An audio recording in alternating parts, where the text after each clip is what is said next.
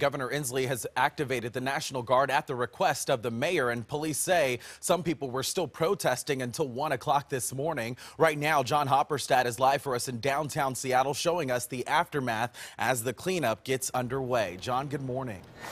Guys, the 5 o'clock curfew has come and gone this morning, so we're starting to see people wander around the downtown area and kind of get an idea of the destruction here. If you see behind me here, these gentlemen, these are just neighbors, concerned neighbors. They're cleaning up. That is where a Seattle police cruiser was set on fire and destroyed yesterday during these riots.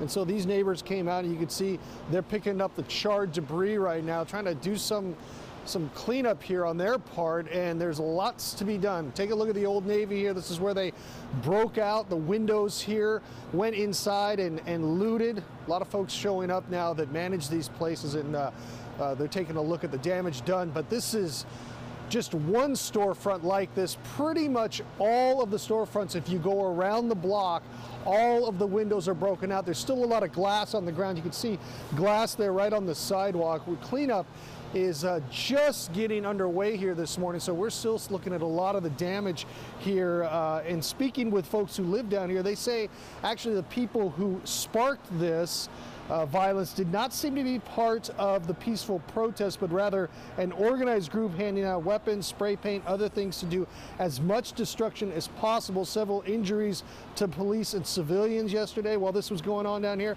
And I just spoke to a man who lives right around the corner from here and says he felt compelled to come down early this morning to begin cleaning up. And they weren't coming down here because they were concerned about racial equity. They were coming down here to hurt and destroy and damage people and people's stuff.